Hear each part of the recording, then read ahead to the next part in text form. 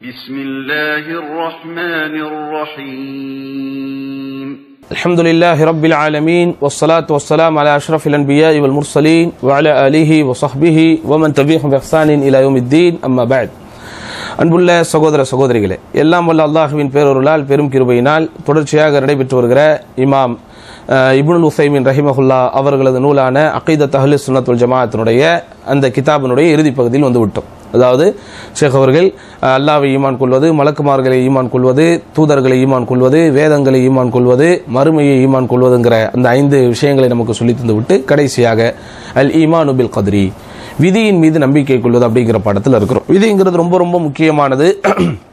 ஏனென்றால் இஸ்லாமிய வட்டத்திற்குள் வராமல் வெளியே இருக்கக்கூடிய பல பேரும் காரணம் காட்டிக்கொண்டு தப்பிப்பது இந்த விதியை வைத்துத்தான். விதியின் மீது ஒருவருக்கு இருக்க வேண்டிய சரியான நம்பிக்கை இருந்தால்தான் அவன் அல்லாஹ்வை பற்றி புரிந்து கொள்ள முடியும், மார்க்கத்தை பற்றி புரிந்து கொள்ள முடியும். விதியை குறித்த நம்பிக்கை யாரிடத்தில் தவறாக இருக்கிறதோ நிச்சயமாக அவர்கள் உண்மையான ஒரு இஸ்லாத்தை ஏற்றவர்களாக கருதப்பட மாட்டார்கள். விதி என்பது ரொம்ப முக்கியமானது. விதிங்கிறது அது நம்ம ஹைவேல பண்ணக்கூடிய டிராவல் மாதிரி. அதில் எவ்வளோ வேகமாக போகணுமோ அவ்வளோ வேகமாக போகணும், எந்தெந்த இடத்துல ஸ்லோவாக போகணுமோ அந்த இடத்துல ஸ்லோவாக போகணும். இப்படிதானே ஹைவேவில் பிரயாணிக்கக்கூடியவர்களுக்கு தெரியும், குறிப்பாக டிரைவிங் செய்பவர்களுக்கு தெரியும் அது எவ்வளோ ஒரு டிப்ளமேட்டிக்கான ஒரு டிரைவிங் என்பது. அதே மாதிரி தான் விதி. விதியில் எந்த இடத்துல நம்ம நிற்கிறோமோ அங்கே நிற்கணும், அதுக்கு மேலேயும் போயிடக்கூடாது, அதுக்கு கீழேயும் வந்துடக்கூடாது. அதனால தான் ரசூல் ஸல்லல்லாஹு அலைஹி வஸல்லம் அவர்கள் மறைவான விஷயங்கள் அனைத்தை பற்றியும் நமக்கு பல எச்சரிக்கைகள் சொல்லியிருந்தாலும் விதி குறித்து பிரத்யேகமாக சொல்லியிருக்கிறார்கள். என்னென்ன விதியில் நம்ம சர்ச்சை செய்யக்கூடாது, விதியில் விதியை பற்றி விதண்டாவாதம் செய்யக்கூடாது, விதியை பற்றி ரொம்ப யோசிக்கக்கூடாது. அதை என்ன சொல்லி நம்ம அதை அந்த அடிப்படைகளை மனதில் வைத்துக்கொண்டு பாடத்திற்குள் நுழைவோம். வனுமினு பில் கத்ரி கைரிஹி வஷர்ரிஹி, விதியினுடைய நன்மையையும் தீமையையும் நாம் நம்பிக்கை கொள்ள வேண்டும் அப்படின்னு. ரைட், நம்பிக்கை. அந்த விதினா என்னது? வஹுவ தக்தீருல்லாஹி தஆலா லில் காயினாத், அது காயினாத்துகளுக்கு படைப்பினங்களுக்குரிய அல்லாஹ்வினுடைய நிர்ணயம். ஹஸ்பமா சபக பிஹி இல்முஹு வக்தததுஹு ஹிக்மத்துஹு, அவனுடைய இல்ம் எதை கொண்டு முந்தியதோ, அதாவது அவனுடைய அந்த முந்தைய இல்மை வைத்தும் சரியான வக்தததுஹு ஹிக்மத்துஹு, ஹிக்மத்னா என்னது? அது மதிநுட்பம் மிகுந்த அவனுடைய அந்த ஞானத்தாலும் அமைக்கப்பட்டிருக்கிறது. விதியில என்ன நடந்தாலும் என்ன அமைக்கப்பட்டாலும் அது அல்லாஹ்வுக்கு தெரிந்துதான் நடக்கிறது. இன்னொன்று, அது அல்லாஹ்வின் புறத்திலிருந்து அவனுக்கு தெரிந்த நியாயத்தின்படி தான் அது அமைக்கப்பட்டிருக்கிறது. உதாரணமாக, ஒருவன் அழகாக படைக்கப்பட்டிருக்கிறான், வசீகரமான தோற்றம் கொண்டு படைக்கப்பட்டிருக்கிறான். இன்னொரு வசீகரம் இல்லாத தோற்றம் கொண்டு படைக்கப்பட்டிருக்கிறார். அப்போ இவன் வசீகரமா இருக்கிறான், இவனுடைய முகம் அழகாக இருக்கிறது, இவனுடைய முகம் அழகில்லாமல் இருக்கிறது. அப்போ இது ஒரு இன்ஜஸ்டிஸ் தானே, இது ஒரு அநீதம் தானே. அப்படி நம்ம நினைச்சா நம்ம விதியை பத்தி தவறா நினைச்சிட்டோம்னு அர்த்தம். அல்லாஹ் சுப்ஹானஹு வ தஆலா அவனுக்கு தெரியும் இவனுக்கு ஏன் அழகை கொடுத்திருக்கிறான் என்று. அதே அல்லாஹ்வுக்கு தெரியும் இவன் ஏன் அழகு கம்மியாக இவனுக்கு கொடுக்கப்பட்டிருக்கிறது என்று. நம்முடைய ஊரிலே கூட பழமொழி சொல்லுவார்கள், குதிரைக்கு ஏன் கொம்பு இல்லை என்று. அந்த ஒரு பழமொழியை நீங்க சிந்திச்சீங்கன்னா போது விதியை பற்றி தெளிவாக தெரிந்து கொள்ளலாம். குதிரை வேகமா ஓடும், இப்படிதானே? குதிரை ஒரு அற்புதமான ஒரு விலங்கு, எப்போதுமே மவுசு இருக்கக்கூடிய ஒரு விலங்கு. குறிப்பாக போர்க்களங்கள் எல்லாம் நடைபெற்ற காலத்தில் குதிரை வைத்திருப்பவன் தான் ரொம்ப ஒரு பெரிய ஒரு ஆள், சரிதானா? ஆனா அந்த குதிரைக்கு வேகமாக ஓடுகிற தன்மை இருக்கிறது, போர்க்களத்திலே வீரதீரமாக செயல்படக்கூடிய தன்மை இருக்கிறது. ஆனால் அதை விட வேகம் குறைந்து ஓடக்கூடிய மாடுக்கு இருக்கக்கூடிய கொம்பு எதுக்கு கிடையாது? குதிரைக்கு கிடையாது. மாடுக்கு குதிரை அளவிற்கு வேகமாக ஓட முடியாது, ஆனால் தன்னை யாராவது தாக்க வந்தால் தன்னுடைய கொம்பை வைத்து அது என்ன செய்யும்? தற்காத்துக் கொள்ளும். குதிரைக்கு எது கிடையாது? அந்த கொம்பு கிடையாது. ஆனா நீங்க நன்றாக சிந்தித்து பாருங்கள், வேகமாகவும் ஓடக்கூடிய சக்தி கொடுக்கப்பட்டு, ஆற்றல் கொடுக்கப்பட்டு, இன்ன பிற சிறப்பம்சங்களும் கொடுக்கப்பட்டு, அந்த குதிரைக்கு கொம்பும் கொடுக்கப்பட்டிருந்தால் அல்லாஹ் அக்பர், அது என்ன ஆட்டம் ஆடும், எவ்வளவு ஆட்டம் போடும். அப்ப பாருங்க, அப்ப அல்லாஹ்வுடைய விதி, அல்லாஹ்வுடைய ஹிக்மத், அவனுக்கு தெரியும் யாருக்கு எதை எப்படி எவ்வளவு கொடுக்கணும், சரிதானா? விதியை நம்ம நம்பித்தான் ஆகணும். விதியை நம்ம நம்புறதுனால தான் இன்னைக்கு பல விஷயங்கள் நாட்டில் நடந்து கொண்டிருக்கிறது. அதை பத்தி நம்ம யோசிச்சிருக்கே மாட்டோம். இன்றைக்கு சில மாநிலங்களில் முதலமைச்சர்களாக இருப்பவர்கள் அல்லது சில தேசத்திற்கு பிரதமராகவே இருப்பவர்கள் ஒரு 10 வருஷத்துக்கு முன்னாடி அல்லது அவர்கள் ஆட்சி கட்டில் ஏறுவதற்கு முன்னாடி நினைத்து கூட பார்த்திருக்க மாட்டார்கள். அவங்களே நினைச்சிருக்க மாட்டாங்க, பொதுமக்களும் நினைச்சிருக்க மாட்டோம். ஆனால் இன்றைக்கு எவ்வளவு விஷயங்கள் நடக்குதா இல்லையா? அதான் விதி. அதுதான் என்னது? விதி. அப்போ அல்லாஹ்வுடைய நாட்டப்படி அவனுடைய அறிவுக்குட்பட்டு அந்த ஹிக்மத் என்கிற அந்த மதிநுட்பம் கொண்ட அந்த ஞானத்திற்குட்பட்டு தான் அல்லாஹ் சுப்ஹானஹு வ தஆலா விதியை அமைத்திருக்கிறான் அப்படிங்கறத புரியும். வலில் கத்ரி அர்பஉ மராத்திப், விதியில் 4 படித்தரங்கள் இருக்கிறது.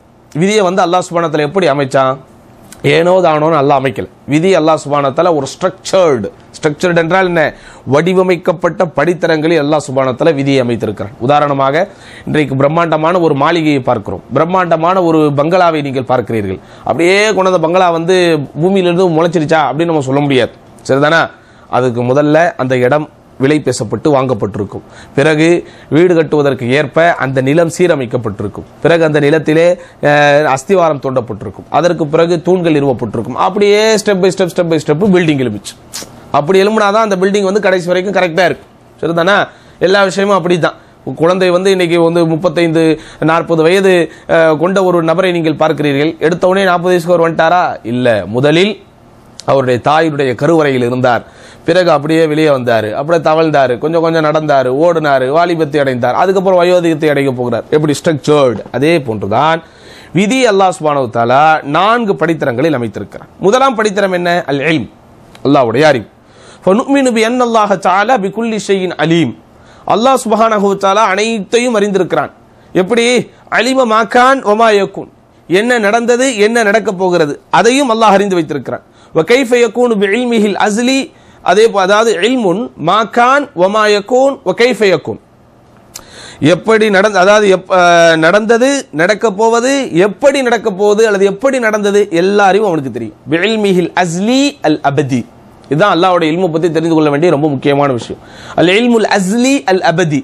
அல் இல்முல் அஸ்லி என்றால் அதாவது அல்லாஹ் சுப்ஹானஹு வ தஆலா அவனிடத்தில் ஆரம்பத்திலிருந்தே அவனிடத்தில் அல்லாஹ் சுப்ஹானஹு இயற்கையாகவே வைத்திருந்த அந்த அறிவு. ஏன்னா இப்போ மனிதர்களிடத்தில் அறிவுகள் இருக்கிறதுனா அந்த அறிவு எப்படி வருது? பிறக்கும் போது அல்லாஹ் சொல்லிட்டா, எதுவுமே தெரியாம தான் நம்ம வந்து என்ன செய்யறோம், இந்த உலகத்தில் பிறக்கிறோம். அது உண்மை. எதுவுமே தெரியாமல் தான் இந்த உலகத்தில் பிறக்கிறோம். அதனால தான் பிறக்கக்கூடிய குழந்தைகளை நீங்கள் பாருங்கள், மனிதன் எவ்வளவு பலகீனமானவன்னு தெரியும். அவனுக்கு என்ன நடந்தாலும் அழுகையை தவிர ஒன்றும் தெரியாது. பசிச்சாலும் அழுக, ஏதாவது எறும்பு கடிச்சாலும் அழுக, எது நடந்தாலும் அழுகையை தவிர ஒன்றும் தெரியாது. ஆனால் அதுல பியூட்டி, அந்த குழந்தையின் அழுகையின் சப்தத்தை வைத்து அவனுடைய தாய் புரிந்து கொள்வாள் இந்த குழந்தை எதுக்கு அழுகுது அப்படின்னு. பசிக்காக அழுகிறதா, அல்லது சிறுநீர் கழித்து விட்டு அழுகிறதா, அல்லது தூக்கத்திற்காக அழுகிறதா, அல்லது தூக்கம் வராமல் அழுகிறதா, அல்லது யாராவது குழந்தையை சீண்டியதனால் அது அழுகிறதா, அல்லது அது வழமையாக கையில் வைத்திருக்கக்கூடிய விளையாட்டு பொருளை இழந்து விட்டதனால் அழுகிறதா அப்படின்னு அந்த அழுகையின் சப்தத்தை வைத்து சரியான தாய் புரிஞ்சுக்குவா. ஆனால் இவனுக்கு அழுகையை தவிர ஒன்றுமே தெரியாது.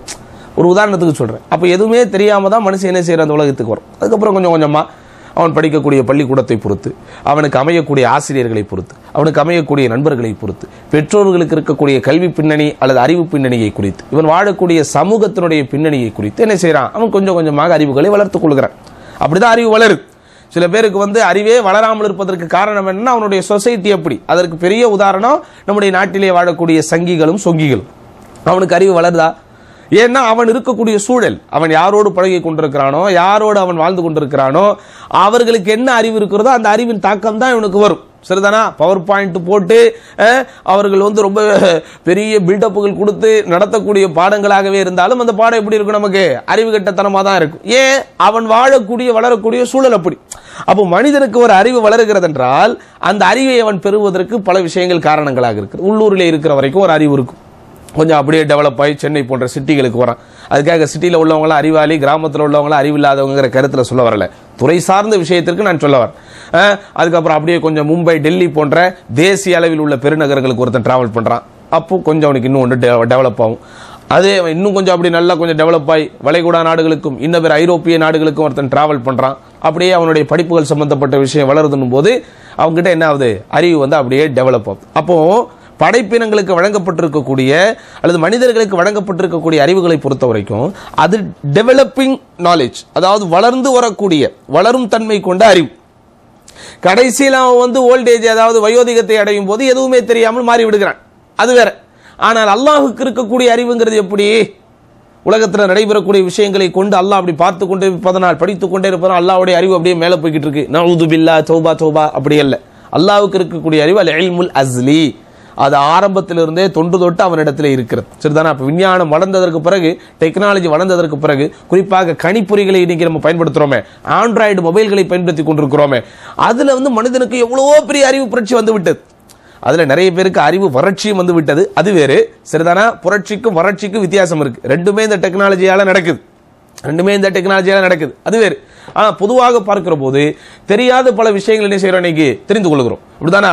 நுணுக்கமான ஏதாவது ஒரு பெயர் நம்முடைய காதிலே விழுந்து விட்டால் அது துறை சார்ந்த நிபுணர்களிடத்திலே போய் கேட்க வேண்டிய அவசியம் இல்லாத அளவுக்கு இன்னைக்கு நம்ம என்ன செஞ்சிடறோம், சமூக வலைத்தளத்தில் உள்ள போகும்போது அதை பற்றிய கொஞ்சம் தகவல்களாவது இன்றைக்கு நம்ம தெரிந்து கொள்கிறோம். பல பேச்சுலர்கள் இன்றைக்கு பெண்களின் உதவி இல்லாமலேயே சமைக்கிறார்கள் என்றால் அஃப்கோர்ஸ் எதை வச்சு, யூடியூப்ல போய் சமையலை பார்க்கறாங்க, சமையல் செய்வது எப்படின்னு பார்க்கறாங்க, ஏதோ ஒன்று வண்டி ஓடுது. அப்போ சமூக வலைத்தளங்கள், விஞ்ஞான வளர்ச்சி, தகவல் தொழில்நுட்ப சாதனத்தினுடைய வளர்ச்சி, இவைகளெல்லாம் ஒரு மனிதனுடைய அறிவின் வளர்ச்சிக்கும் எழுச்சிக்கும் என்ன ஆகுது, ஒரு காரணமாக அமைகிறது. இது போன்று அல்லாஹ்வுடைய அறிவுக்கு அல்ல. அல்லாஹ்வுடைய அறிவு அது அவனிடத்தில் ஆரம்பத்திலிருந்தே இருக்கிறது. இன்னொன்று அல் அபதி, அது எப்போதும் அவனிடத்தில் இருக்க போகிறது. ஆனா நம்ம கிட்ட இருக்கக்கூடிய அறிவு அப்படியா இல்ல. யார்கிட்ட வேணாலும், எந்த எக்ஸ்பர்ட்ட வேணாலும் கேட்டு பாருங்க. அவங்க எந்த ஃபீல்டில் இருக்கிறார்களோ அந்த ஃபீல்டில், அந்த துறையில் தொடர்ச்சியாக ஒரு 3-4 வருடங்கள் அவர்கள் பிராக்டிஸ் பண்ணாம இருந்தா ஹலாஸ், அவங்களுக்கு முடிஞ்சிடுச்சு, ஒண்ணும் இல்ல. இப்போ நம்ம ஒரு சில மாநிலத்தில் எம்பிபிஎஸ் முடித்தவர்கள் ஆளுநர்களாக இருக்கிறார்கள். எம்பிபிஎஸ் முடிச்சவங்க தான். அவங்கள போய் டக்குன்னு நீங்க கூப்பிட்டு ஆபரேஷன் பண்ண சொன்னா அவங்களால பண்ண முடியுமா?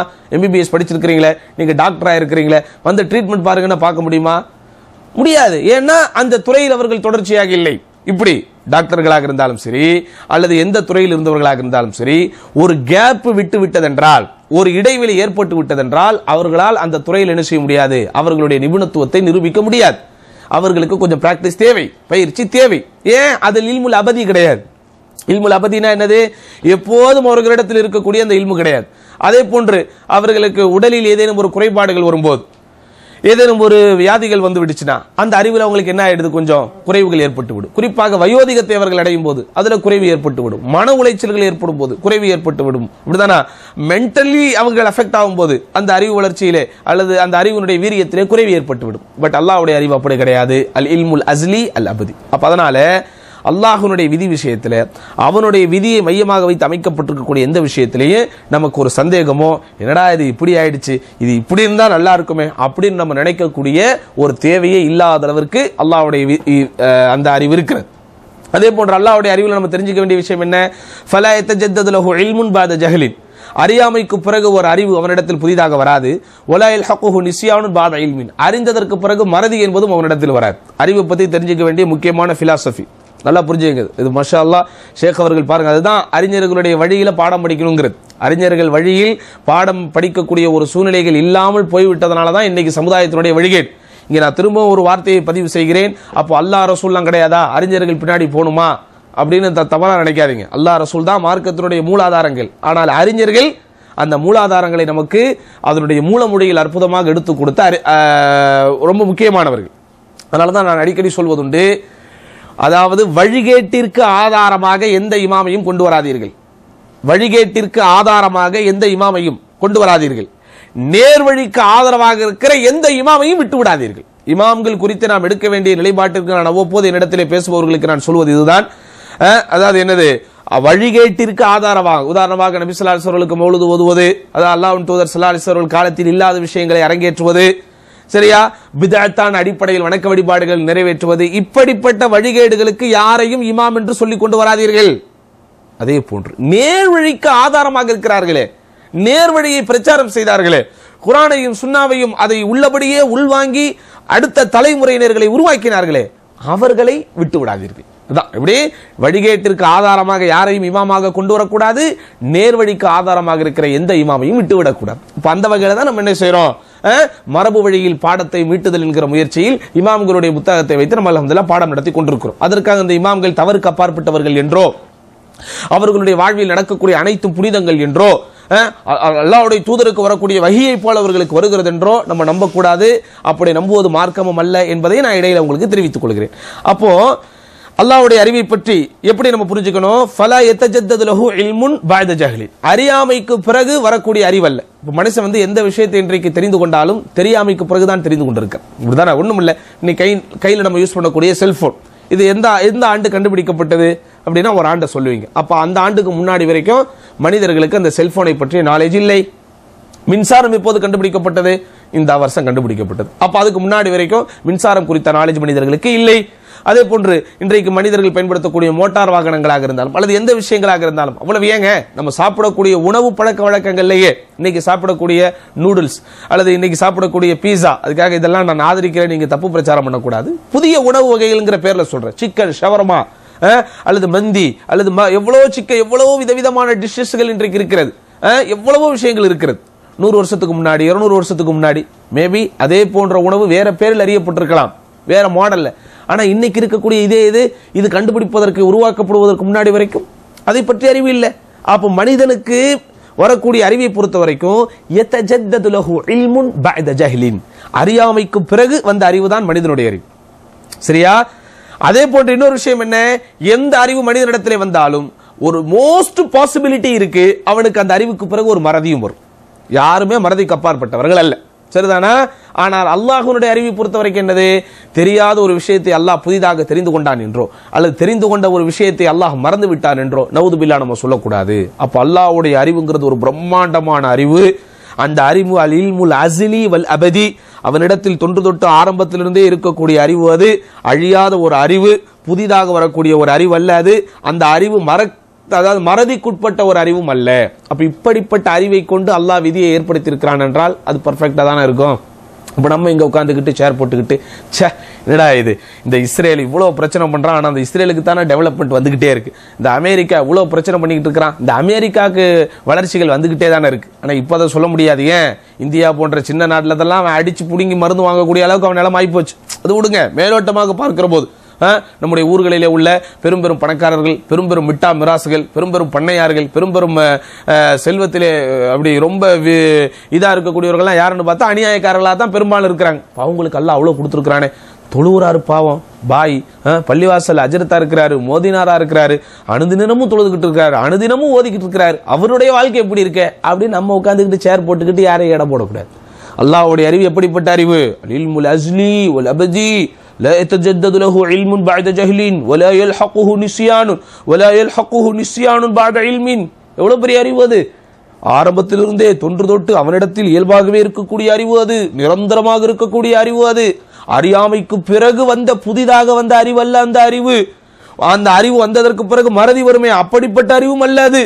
அது ஒரு மனித கண்களால் அல்லது மனித சிந்தனைகளால் கற்பனை செய்து பார்க்க முடியாத அளவிற்கு பிரம்மாண்டமான அறிவு அவனிடத்தில் இருக்கிறது. அப்படிப்பட்ட அறிவை கொண்டு அல்லாஹ் விதியை வைத்திருக்கிறான். அடுத்து என்னது, எதையெல்லாம் அந்த அறிவை கொண்டு அல்லாஹ் சுப்ஹானஹு வ தஆலா விதியாக ஏற்படுத்தினானோ அந்த அறிவை கொண்டு அவன் ஏற்படுத்திய அத்துணை விதியையும் அல்லாஹ் எழுத்துப்பூர்வமாக கொண்டு வந்து விட்டான். அப்படிப்பட்ட விதி எது, எதை அல்லாஹ் அவனுடைய அறிவால் அமைத்தானோ அதை எழுத்துப்பூர்வமாக கொண்டு வந்து விட்டான். அதுதான் அல் மர்தபத்து சானியா, இரண்டாவது படித்தரம் என்பது அல் கிதாபா, எழுதுதல். ஃபனுமினு பி அன்னல்லாஹ தஆலா கதப ஃபில் லௌஹில் மஹ்ஃபூத் மா ஹுவ காயினுன் இலா யௌமில் கியாமா. கியாமத் நாள் வரைக்கும் நடைபெறக்கூடிய அத்துணையையும் பாதுகாக்கப்பட்ட அந்த லௌஹுல் மஹ்ஃபூத் என்கிற ஏட்டில் அல்லாஹ் சுப்ஹானஹு வ தஆலா எழுதி வைத்து விட்டான். அதேதான் சூரத்துல் ஹஜ் 22வது அத்தியாயத்தினுடைய 70வது வசனத்தில் அல்லாஹ் சுப்ஹானஹு வ தஆலா சொல்கிறான், அலம் தஅலம் அன்னல்லாஹ யஅலமு மா ஃபிஸ் ஸமாஇ வல் அர்தி. நபியை நீங்கள் பார்க்கவில்லையா, அறியவில்லையா, நிச்சயமாக அல்லாஹ் வானத்தில் உள்ளதையும் பூமியில் உள்ளதையும் அறிகிறான். இன்னதாலிக ஃபி கிதாபின், நிச்சயமாக இது ஒரு ஏட்டிலே எழுதப்பட்டிருக்கிறது. இன்னதாலிக அலல்லாஹி யஸீர், நிச்சயமாக அல்லாஹ்வுக்கு இது மிகவும் லேசானது. மனிதர்களுக்கு கஷ்டம். குறிப்பாக நான் பல விஷயங்களை பேசுறேன், ஆனா என்னை திடீர்னு நீங்க எழுத சொன்னீங்கன்னா எனக்கு கஷ்டம். எல்லாரும் சொல்லுவாங்க, நான் பேசி முடிச்சவன நீங்க பேசுனதை கொஞ்சம் எழுதித்தாங்களே, நீங்க பேசுனதை கொஞ்சம் எழுத்தாக்குனீங்கன்னா ரொம்ப ஈஸியா மக்கள் நிறைய பேர் பயன்பெறுவாங்களே. நான் கூட சொல்லி இருக்கிறேன், பேசுவதை பொறுத்த வரைக்கும் அது காற்றோடு ஓடிவிடும். ஏதோ இன்னைக்கு அல்ஹம்துலில்லாஹ் சிடிகளில் பாதுகாக்கப்படுகிறது, சிடி கூட நீ கிடையாது, யூடியூப் போன்ற சமூக வலைத்தளங்களிலே பாதுகாக்கப்படுவதனால் பார்க்க விரும்புபவர்கள், பயனடைய விரும்புபவர்கள் பயனடையலாம். ஆனா எழுதி வச்சிட்டோன்னு வைங்க, அது அல்ஹம்துலில்லாஹ் இன்னும் அதிகமாக பாதுகாக்கப்படும். அதனாலதான் நம்ம ஊர்ல ஒரு பழமொழி சொல்லுவாங்க, கழுத்தை கொடுத்தாலும் எழுத்தை கொடுக்க கூடாது. அதுக்காக நம்ம கழுத்தை கொடுக்க சொல்லிட்டோன்னு தப்பா நினைக்காதீங்க. எழுத்து என்பது அவ்வளவு முக்கியமானது. அப்போ அல்லாஹ் ஆரம்பத்திலிருந்து இறுதி வரைக்கும் எதுவெல்லாம் இந்த உலகத்தில் நடக்க வேண்டும் என்று அவனுடைய அறிவால் அவன் விதித்தானோ அந்த விதித்த அத்தனையும் அல்லாஹ் எழுத்துப்பூர்வமாக கொண்டு வந்து விட்டான். அப்போ எதற்காக இதை நம்ம இன்டெப்தா ஷேக் நமக்கு சொல்றாங்கன்னா, அல்லாஹ்வுடைய விதியில் நம்ம என்ன செய்யக்கூடாது, குறை காணக்கூடாது. நவுது பில்லாஹ். நம்முடைய கண்களுக்கு புலப்படாத, நம்முடைய அறிவு கெட்டாத பல ரகசியங்கள் அதுல இருக்கும். இதோ பாருங்க, கொரோனா, அல்லாஹ் அக்பர், இன்றைக்கு வரைக்கும் நம்மளால அதை கடந்து போக முடியல. ஏன், இவ்வளவுதான் அமளிதுமளிகள் ஒரு பக்கம் இருந்தாலும், கொத்தான மரணங்களே கூட இருந்து விட்டு ஒரு பக்கம் போனாலும் பள்ளிவாசல்கள் பூட்டப்பட்டுடுச்சு. அதுலயும் பெரிய உச்சக்கட்ட கொடுமையாக நாம் பார்ப்பது ஜும்மா இன்னைக்கு நம்மளால தொழ முடியல, வீட்டுல உட்கார்ந்துகிட்டு இருக்கிறோம், வீட்டுல தொழுதுகிட்டு இருக்கிறோம். இரவு தொழுகை ஒவ்வொரு ரமதானும் மாஷா அல்லாஹ் மனைவி மக்களோடு பள்ளிவாசல்களுக்கு சென்று அந்த தராவி தொழுகை தொழும் போதும் எவ்வளவு பெரிய ஆத்ம திருப்தி நமக்கு இருந்தது. இன்னைக்கு அதை இழந்துட்டு உட்கார்ந்து இருக்கிறோம். ரைட், அல்லாஹ்வுடைய நாட்டம். இதிலும் அல்லாஹ் ஒரு நாட்டத்தை வைத்திருக்கிறான், இதிலும் அல்லாஹ் சுப்ஹானஹு வ தஆலா ஒரு மதிநுட்பத்தை வைத்திருக்கிறான். அதை நம்மால் புரிய முடியாது, அது நமக்கு புலப்படாது. அப்படி இருக்கலாமே தவிர, ஆனால் அதிலே குறை ஏதும் இருக்குமா? நிச்சயமாக குறை இருக்காது. காரணம் அல்லாஹ்வுடைய பிரம்மாண்டமான அறிவை கொண்டு உருவாக்கப்பட்டது விதி, உருவாக்கப்பட்ட அனைத்து அல்லாஹ் என்ன செஞ்சிட்டான், எழுத்துப்பூர்வமாக கொண்டு வந்துட்டான். அப்போ செகண்ட் ஸ்டேஜ்ங்கிறது எழுத்து. மூணாவது ஸ்டேஜ் என்ன? அல் மஷிஆ, அல் மர்தபத்து ஸாலிஸா அல் மஷியத்து, நாட்டம். எதையெல்லாம் அல்லாஹ் சுப்ஹானஹு வ தஆலா அவனுடைய அறிவால் சிந்தித்தானோ, சிந்தித்ததை அல்லாஹ் சுப்ஹானஹு வ தஆலா எழுத்துப்பூர்வமாக ஆக்கினானோ, அது அவனுடைய நாட்டப்படியும் தான் நடந்து கொண்டிருக்கிறது. இன்னைக்கு உலகத்தில் நிறைய டிசிஷன்ஸ் இருக்கு. சில அதிகாரிகள், ஒரு சில அரசியல் ஆளுமைகள், ஒரு சில அரசியல் அதிகாரிகள் நிறைய டிசிஷன் எடுப்பாங்க. ஆனா எல்லாமே அவங்களோட நாட்டப்படி விருப்பப்படி நடக்குமா? ஒண்ணும் இல்ல. இன்னைக்கு இந்த சமீப 2 நாளா நடந்துகிட்டு இருக்கக்கூடிய உண்மையிலேயே உள்ளத்தை பாதிக்கக்கூடிய ஒரு விஷயம், அதை சொல்லித்தான் ஆகணும். எப்படி ஏழைகளும் பாழைகளும் ஒரு கிளாஸ் பால் இல்லாம, ஒரு டம்ளர் பால் இல்லாம, குழந்தைகளுக்கு பால் இல்லாம கஷ்டப்பட்டுக்கிட்டு இருக்கிறான்.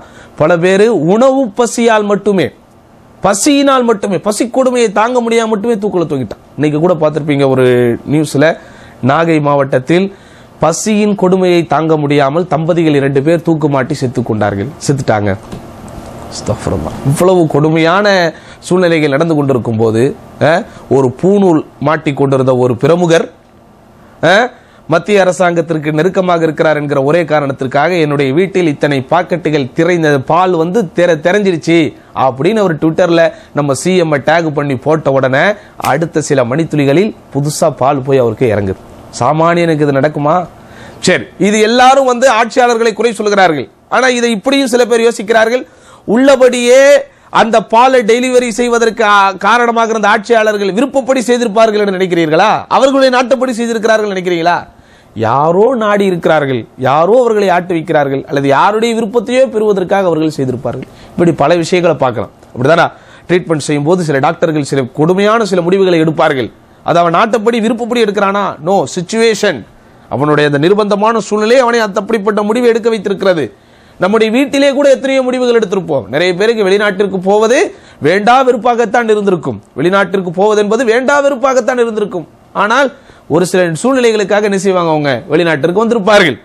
இப்படி அவருடைய கல்யாணத்தை சொல்லலாம், அல்லது அவர்களுடைய பிள்ளைகளை ஒரு சில குறிப்பிட்ட துறையில் அவர்கள் படிக்க வைப்பதற்கு சொல்லலாம், அல்லது இப்படி எவ்வளவோ ஒரு எல்லா மனிதர்கள் செய்யக்கூடிய எல்லா காரியங்களும் அவர்களுடைய விருப்பப்படி நடக்குதுன்னு சொல்ல முடியாது.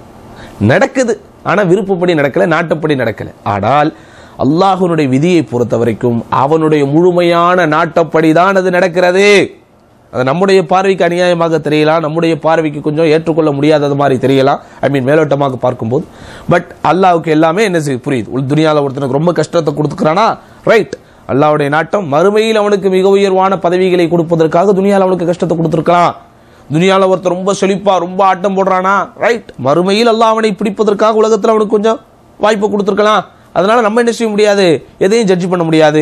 ஆனால் அல்லாஹ்வை பொறுத்த வரைக்கும் ஃபனுமினு பி அன்னல்லாஹ தஆலா கத் ஷாஅ குல்ல மா ஃபிஸ் ஸமாவாதி வல் அர்த், வானங்களில் உள்ளதையும் பூமியில் உள்ளதையும் நிச்சயமாக அல்லாஹ் திட்டவட்டமாக அல்லாஹ் நாடிவிட்டான். லா யகுனு ஷைஉன் இல்லா பிமஷியத்திஹி, அவனுடைய நாட்டம் இல்லாமல் எதுவும் நடக்காது. மாஷா அல்லாஹு கானா வமா லம் யஷா லம் யகுன், அல்லாஹ் என்ன நாடினானோ அதுதான் நடந்தது, அல்லாஹ் என்ன நாடவில்லையோ அது நடக்கவில்லை. அப்போ அல்லாஹ் விதியை அமைத்தது அவனுடைய அறிவை கொண்டு அமைத்தான். இரண்டாவது அறிவை கொண்டு அமைத்த விதியை அல்லாஹ் எழுத்துப்பூர்வமாக ஆக்கினான். எழுத்துப்பூர்வமாக ஆக்கிய அத்துணை விஷயத்தையும் அல்லாஹ் அவனுடைய சுய நாட்டப்படிதான் ஏற்படுத்தியிருக்கிறான். நான்காவது விஷயம் அல் மர்தபத்து ராபியா அல் ஹல்க்.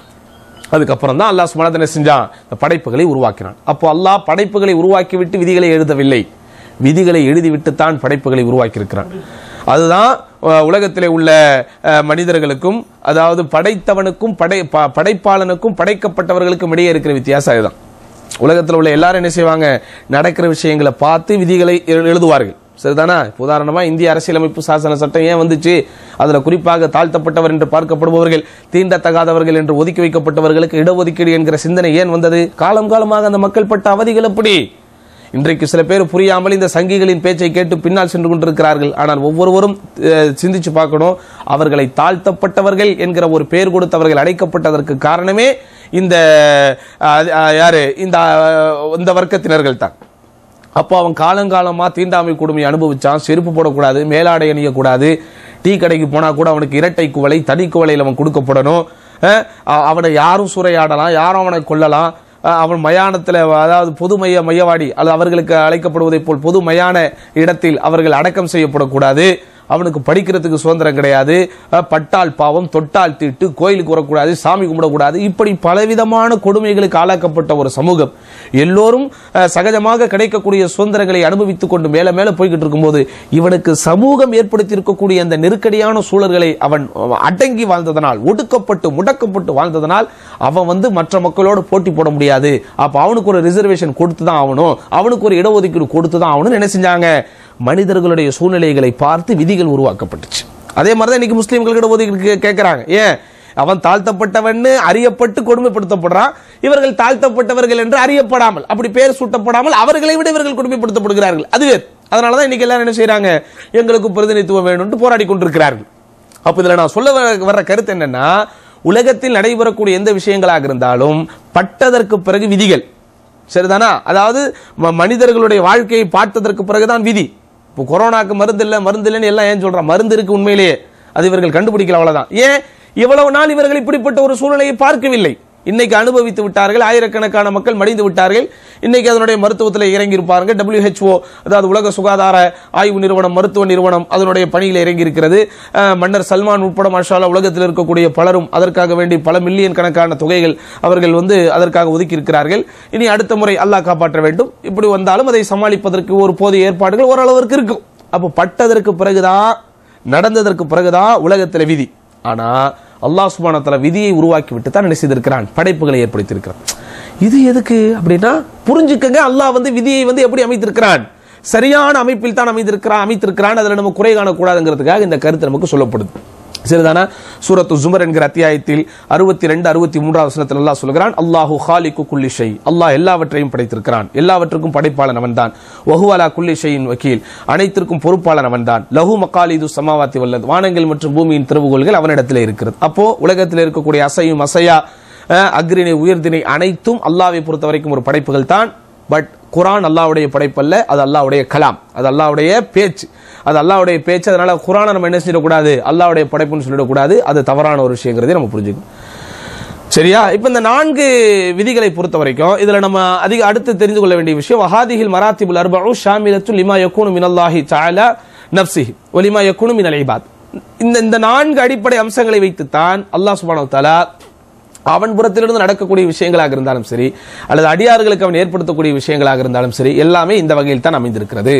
ஃபகுல்லு மா யகுமு பிஹில் இபாது மின் அக்வாலின் அவ் அஃஆலின் அவ் துரூகின், மனிதர்கள் அடியார்களிடத்திலே நடைபெறக்கூடிய எந்த சொற்களாக இருந்தாலும் செயல்களாக இருந்தாலும் அல்லது அவர்கள் செய்யாமல் விடக்கூடிய விஷயங்களாக இருந்தாலும் ஃபஹிய மஅலூமத்துன், அது அறியப்பட்ட விஷயம்தான். அது அல்லாஹ்வுக்கு அறியப்பட்ட விஷயம். மக்தூபத்துன் இன்தஹு, அது அவரிடத்தில் எழுதப்பட்ட விஷயம். வல்லாஹு தஆலா கத் ஷாஅஹா, அல்லாஹ் நிச்சயமாக அதை நாடி இருக்கிறான். வ ஹலகஹா, அதையே அவன் படைத்தும் இருக்கிறான். மனிதருடைய விஷயத்தை பொறுத்தவரை அவங்க பேசுறது, அவங்க செய்யறது, அவங்க செய்யாம விடுறது. உதாரணமாக மது அருந்துதல், அது ஒரு செயல். மது அருந்தாமல் இருப்பது, அதை விடுவது. விபச்சாரம் செய்வது, அது ஒரு செயல். செய்யாமல் விடுவது, அது ஒரு விடுதல். அப்போ மனிதர்களுடைய சொற்கள் அல்லது பேச்சுக்கள், செயல்பாடுகள், விடுதல்கள் ஆகிய எதுவாக இருந்தாலும் எல்லாமே அல்லாஹ்வுடைய அறிவுக்குட்பட்ட விஷயம்தான். அதை அல்லாஹ் எழுதி வைத்திருக்கிறான். அவனுடைய நாட்டப்படிதான் அது நடக்கிறது. அதற்கு ஆதாரமாக நீங்கள் பார்க்க வேண்டும் என்றால் 81வது அத்தியாயத்தின் 28வது மற்றும் 29வது வசனங்கள், 2வது அத்தியாயத்தின் 253வது வசனம், 6வது அத்தியாயத்தின் 137வது வசனம், 37வது அத்தியாயத்தின் 96வது வசனம். இந்த வசனங்கள் பூரா நீங்க படிச்சு பார்த்தீங்கன்னா இந்த விஷயங்களை நம்ம என்ன செய்யலாம்? தெரிந்து கொள்ளலாம். அடுத்து சரி, இப்ப ரொம்ப முக்கியமான ஒரு கொஸ்டின். அப்போ மனிதர்களுக்கு தேர்வு உரிமை வழங்கப்பட்டிருக்கிறதா இல்லையா? மனிதன் அவனுடைய விரும்பியதை இந்த உலகத்தில் செய்ய முடியுமா முடியாதா? இதை பொறுத்த வரைக்கும் மனிதனுக்கு தேர்வு உரிமை வழங்கப்பட்டிருக்கிறது. ஆனால் அவன் தேர்வு உரிமையின் அடிப்படையில் என்ன செய்வான் என்பதும் அல்லாஹ்வுடைய அறிவுக்குட்பட்டது, அல்லாஹ்வுடைய விதிக்குட்பட்டது. அப்படி நம்ம போயிட்டோம்னா பிரச்சனையே கிடையாது. சரிதானா? அல்லாஹ்வுடைய நாட்டப்படி நடக்குமா அல்லது என்னுடைய தேர்வு உரிமைப்படி நடக்குமான்ட்டு நம்ம ரொம்ப டீப்பா அல்லது அதில் ஆழமா சிந்திக்கிறோங்கிற போனோம்னா நம்ம வழி தவறி தான் போகும். அப்ப அதுல உள்ள சிம்பிள் லைன் பாலிசி என்ன? மனிதனுக்கு தேர்வு உரிமை வழங்கப்பட்டிருக்கிறது. உதாரணமா இன்னைக்கு போலாமா வேணாமான்னு அவன் முடிவெடுக்கிறானா இல்லையா? இன்னைக்கு பேசணுமா இல்லையா? நான் அல்ஹம்துலில்லாஹ் அல்லாஹ்வுடைய கிருபையை கொண்டு நான் முடிவெடுத்து தான் இன்னைக்கு வந்திருக்கிறேன். இப்ப நான் பேசுற பேச்சை கேட்கலாமா இல்லையான்னு முடிவெடுத்து தான் நீங்க உட்கார்ந்துருக்கீங்க. பேச்சை கேட்டுக்கிட்டே இருக்கும்போது எந்திரிச்சு போகணும் நீங்க நினைச்சா போகத்தான செய்யலாம். அப்போ தேர்வு உரிமை வழங்கப்பட்டிருக்கிறது. ஆனா நீங்க பேச்சை கேட்பியா அல்லது கேட்காம விட்டுட்டு போவியாங்கிறது அல்லாஹ் அறிந்திருக்கிறான். உண்மையிலேயே உனக்கு நன்மை வேண்டும், மார்க் அறிவு வேண்டும் நீங்க நினைச்சீங்கன்னா உட்காந்து கேட்பீங்க. அட போடா, வாழ்க்கையில படிக்க வேண்டியது எவ்வளவு இருக்குது, அந்த சீரியல் ஓடிக்கிட்டு இருக்கு, அந்த காமெடி ஓடிக்கிட்டு இருக்கு, அல்லது Facebookல நான் நிறைய பார்க்கணும், இங்க போய் உட்காந்துக்கிட்டு விதியை பத்தி படி, மதியை பத்தி படி அப்படி நீங்க நினைச்சீங்கன்னா ஹலாஸ், ஒன்றும் செய்ய முடியாது. அப்ப நன்றாக புரிந்து கொள்ளுங்கள், மனிதனுக்கு தேர்வு உரிமை வழங்கப்பட்டிருக்கிறது. ஆனா அந்த தேர்வு உரிமையும் அல்லாஹ்வுடைய விதிக்குட்பட்டது. சரிதானா? அதான் ஷேக் சொல்றாங்க, வலக்கின்னனா மஅ ذلك نؤمن بأن الله تعالى جعل للعبد اختيارا وقدرة. இது அல்லாஹ்வுடைய இந்த விதி விஷயத்துல நம்ம இதையும் நம்ப வேண்டும். அல்லாஹ் அடியானுக்கு தேர்வு உரிமையை கொடுத்திருக்கிறான். அவன் எதை செய்ய வேண்டும் என்று நாடுகிறானோ, தேர்வு உரிமையாக செய்கிறானோ, அதை செய்வதற்குரிய குறிப்பிடப்பட்ட ஆற்றலையும் கொடுத்திருக்கிறான். சரிதானா? இதற்கு நம்ம என்ன செய்யலாம்? இப்ப இந்த மனிதனுடைய தேர்வு உரிமையில கவனிக்க வேண்டிய விஷயங்கள் 5 இருக்கு அப்படின்னு ஷேக் சொல்றாங்க. இதுதான் ரொம்ப ஆழமான விஷயங்கள். அது என்ன 5 விஷயம்? முதல் விஷயம், மனிதனின் நாட்டப்படி வாழ அவனுக்கு வாய்ப்பு தரப்பட்டிருக்கிறது. அது நம்ம முதல்ல என்ன செய்யணும்? நம்பணும். மனிதனுடைய நாட்டப்படி வாழ்வதற்கு அவனுக்கு என்ன செய்யப்பட்டிருக்கிறது? தேர்வு உரிமை வழங்கப்பட்டிருக்கிறது. அதற்கு உதாரணமாக திருக்குர்ஆனில் 2வது அத்தியாயம் 223 9வது அத்தியாயம் 46வது வசனம். இதில் அல்லாஹ் சுப்ஹானஹு வ தஆலா என்ன செய்யறான்? மனிதர்கள் நாட்டப்படி வாழ முடியும். அதுக்கு ஒரு ஆதாரமா சொல்லணும்னா, ஒரு போர்க்களத்திலே அல்லாஹ்வின் தூதர் ஸல்லல்லாஹு அலைஹி வஸல்லம் அவர்களோடு புறப்பட்டு போகாமல் இருந்தவர்களை பற்றி அல்லாஹ் சொல்லும்போது, வலவ் அராதுல் ஹுரூஜ லஅது லஹு உத்தா, அவர்கள் இந்த போர்க்களத்திற்காக வெளியே வர வேண்டும் என்று நாடி இருந்தால் அதற்குரிய ஏற்பாடுகளை அவர்கள் செய்திருப்பார்கள். அப்போ வரணும்னு அவன் நாடல, சோ அதற்குண்டான ஏற்பாடுகளை அவங்க செய்யல. அப்போ மனிதனுடைய நாட்டப்படி நடக்கும் அப்படிங்கிறதுக்கு உண்டான ஒரு விஷயம். இரண்டாவது என்ன? தௌஜீஹுல் அம்ரி வன் நஹி இலல் அப்த், அடியார்களுக்கு இதை செய்ய வேண்டும் என்று ஏவப்பட்டிருக்கிறது. பல விஷயங்கள் செய்யணும் அப்படின்னு ஏவப்பட்டிருக்கு. உதாரணமா தொழணும், நோன்பு வைக்கணும், இதெல்லாம் ஏவப்பட்டிருக்கக்கூடிய விஷயங்கள். அதே போன்று தடை செய்யப்பட்ட விஷயங்கள், மது அருந்தக்கூடாது, விபச்சாரம் செய்யக்கூடாது, பொய் சொல்லக்கூடாது, பெற்றோர்களை நோவினைப்படுத்தக்கூடாது, மனைவி மக்களை கொடுமைப்படுத்தக்கூடாது, பிறர் பொருளுக்கு ஆசைப்படக்கூடாது, லஞ்சம் வாங்கக்கூடாது, ஏமாற்றக்கூடாது, திருடக்கூடாது, சொல்லிக்கிட்டே போலாம். அப்போ விலக்கல்கள், ஏவல்களும் விலக்கல்களும் நமக்கு தரப்பட்டிருப்பதே நமக்கு தேர்வு உரிமை தரப்பட்டிருப்பதனால்தான்.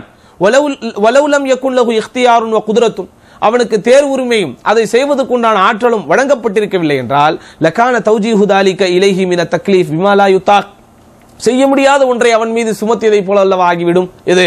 அல்லாஹ் நம்மளை செய்யுங்க அப்படின்னு சொல்லி இருப்பதும், செய்யாதீர்கள் என்று அவன் தடுத்திருப்பதும் எதை நமக்கு உணர்த்துகிறது? நம்மளால செய்ய முடிஞ்ச விஷயங்களை தான் அல்லாஹ் செய்ய சொல்லி ஏவி இருக்கிறான். அதே போன்று செய்யக்கூடாத விஷயங்களை தான் நல்ல செய்திருக்கிறான், நமக்கு தடுத்திருக்கிறான். இதை நம்ம பார்த்தோம்னா சூரத்துல் பக்ரா 2வது அத்தியாயத்தின் 286வது வசனத்துல லா யுகல்லிஃபுல்லாஹு நஃப்ஸன் இல்லா உஸ்ஆஹா, எந்த ஆன்மாவையும் அதனுடைய சக்திக்கு மேல் அல்லாஹ் என்ன செய்வதில்லை? சோதிப்பதில்லை. அப்போ நம்ம அல்லாஹ் சில விஷயங்கள் இந்த உலகத்திலே செய்யும்படி ஏவி இருப்பதற்கும் செய்யக்கூடாது என்று தடுத்திருப்பதற்கும் நம்ம தெளிவா விளங்கிக் கொள்ள முடிகிறது. என்னன்னு? மனிதனுக்கு தேர்வு உரிமை வழங்கப்பட்டிருக்கிறது. மூன்றாவது என்ன? மார்க்கத்தில் நன்மை செய்பவர் அவரது நன்மைக்காகவே பாராட்டப்படுகிறார், தீமை செய்பவர் அவரது தீமைக்காகவே இகழவும் செய்யப்படுகிறார். இப்போ குர்ஆன்ல அல்லாஹ் சுப்ஹானஹு வ தஆலா முத்தகீன், இறையச்சம் கொண்டவர்கள், முஹ்சினீன், நல்லுபகாரம் செய்தவர்கள், முத்தவக்கிலீன், அல்லாஹ்வின் மீது தவக்கல் வைத்தவர்கள், முஃமினீன், நம்பிக்கை கொண்டவர்கள், இப்படிலாம் மூமின்கள் அல்லாஹ் என்ன செய்யறான்? இறை நம்பிக்கை கொண்டவர்களை பாராட்டுகிறான். அதே போன்று தீயவர்களை காஃபிரீன், இறை மறுப்பாளர்கள், முஷ்ரிகீன், இறைவனுக்கு இணை வைப்பவர்கள், முனாஃபிகீன், நயவஞ்சகத்தனத்தோடு வாழ்பவர்கள், வாலிமீன், அநியாயக்காரர்கள், ஃபாசிகீன், தீயவர்கள், இப்படி சொல்றான். அப்போ இவர்களை அல்லாஹ் நல்லவர்கள் என்று பாராட்டுவதற்கும் இவர்களை அல்லாஹ் தீயவர்கள் என்று இகழ்வதற்கும் என்ன காரணம்? அவன் நன்மை செய்ததனாலதான் அவங்க நன்மையாளர்கள் என்று பாராட்டப்படுகிறார்கள், இவன் தீமை செய்ததனால்தான் தீயவர்கள் என்று இகழவும் செய்யப்படுகிறார்கள். தேர்வு உரிமை எதுவும் வழங்கப்படல, மனிதர்களுக்கு என்று இதுல சுய வெறுப்பு எதுவுமே இல்லை அப்படின்னு சொன்னா அல்லாஹ் சுப்ஹானஹு வ தஆலா குர்ஆனிலே இவர்களை ஒரு சாராரை பாராட்டுவதற்கும் இன்னொரு சாராரை அல்லாஹ் சுப்ஹானஹு வ தஆலா கண்டிப்பதற்கும் அர்த்தம் இல்லாமல் போய்விடுமே. அதுதான் ஷேக் சொல்றாங்க. இப்படி மூன்றாவது விஷயம், மதுஹுல் முஹ்சின் அலா இஹ்சானிஹி, நன்மை செய்தவன் அவனுடைய நன்மையின் காரணமாகவே பாராட்டப்படுகிறான். வதம்முல் முஸீஇ அலா இஸாஅத்திஹி, தீமை இழைத்தவன் அவனுடைய தீமையின் காரணமாகவே இகழப்படுகிறான். வஇஸாபத்து குல்லி மின்ஹுமா பிமா யஸ்தஹிக், இருவருக்குமே அவன் செய்த செயலுக்குரிய கூலியாகத்தான் வழங்கப்படுகிறது. வலௌலா அன்னல் ஃபிஅல யக்உ பிஇராதத்தில் அப்தி வக்தியாரிஹி, ஒரு அடியானுடைய நாட்டப்படியும் அவனுடைய தேர்வு உரிமைப்படியும் இது நடக்கவில்லை என்றால் லகான மதுஹுல் முஹ்சின் அபஹா, நல்லோர்கள் செய்த நன்மைக்காக அவர்கள் பாராட்டப்படுவது அர்த்தமற்றதாகிவிடும். வஅகூபத்துல் முஸீஇ ظுல்மா, தீமை செய்தவனை தண்டிப்பது அநியாயம் செய்ததாக ஆகிவிடும். தீமை செய்தவர்களுக்கு தண்டனை இருக்குல்ல, அப்போ அந்த தீமை செய்தவர்களுக்கு கொடுக்கப்பட்ட தண்டனை அர்த்தமற்றதாக ஆகிவிடும். இல்ல அநியாயம் செய்ததாக ஆகிவிடும். வல்லாஹு தஆலா முனஸ்ஸஹுன் அனில் அப்ஸி வல்லுல்மி. இப்படி அர்த்தமில்லாமல் நடப்பதிலிருந்தும் அநியாயம் செய்வதிலிருந்தும் அல்லாஹ் தூய்மையானவன். அப்போ நல்லோர்களுக்கு சொர்க்கம் என்று வாக்களிக்கப்பட்டிருக்கிறது, தீயோர்களுக்கு நரகம் என்று வாக்களிக்கப்பட்டிருக்கிறது என்றால் இந்த உலகத்துல வாழ்வதற்குண்டான தேர்வு உரிமை அவர்களுக்கு வழங்கப்பட்டு அதில் அவன் இழைத்த அல்லது அதில் அவன் பெற்ற நன்மையின் பலனாகவே சொர்க்கத்தை பெறுகிறான், அதில் அவன் இழைத்த தீமையின் பயனாகவே நரகத்தை பெறுகிறான். அப்படிங்கிறத நம்ம புரிஞ்சுக்கிட்டாலும் மனிதருக்கு தேர்வு உரிமை வழங்கப்பட்டிருக்கு அப்படிங்கிறத புரிந்து கொள்ளலாம். நான்காவது விஷயத்தை பொறுத்த வரைக்கும் என்னன்னு சொன்னா, அதாவது அல்லாஹ் சுப்ஹானஹு வ தஆலா இறை தூதர்களை அனுப்பியிருக்கிறான். அது எல்லாரும் நாம் அறிந்த விஷயம்.